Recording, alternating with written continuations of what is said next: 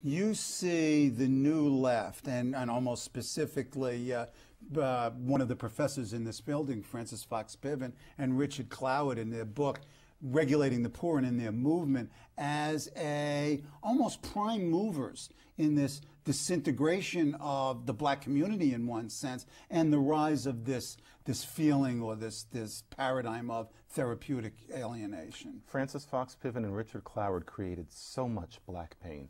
And it's really a shame how little this is known. It's very simple. The idea that there could be a kind of welfare policy where generation after generation stayed on it and nobody cared whether the people got a job and you were paid for having kids didn't exist until the late 60s.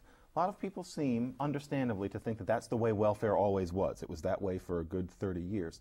That only started then. There's a reason why when you read a novel about the black poor in say, the 1930s or 40s, that welfare is generally mentioned once or twice. It was hard to get on, it barely paid you enough to eat, and social workers were always trying to get you off it. And this counted for whites as well as blacks. So we're not talking about welfare as a racial issue in the 30s or 40s.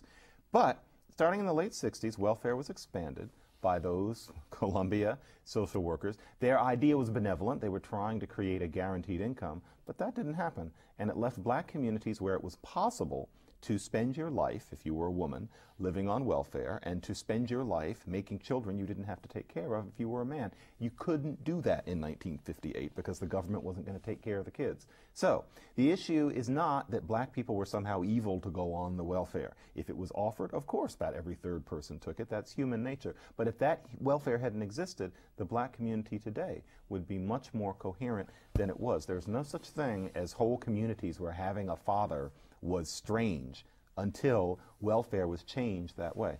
It was one of the most important aspects of black history, what those people did to welfare legislation, although it should also be said that it was spearheaded by George Wiley, who was black. But still, it was a grievous, grievous wrong. And the people involved in that, even today, the ones who are alive, have blood on their hands, and they had a more profound effect on the black community across this country than factories moving away or anybody using the word nigger or any of the other things that we're trained to think more about.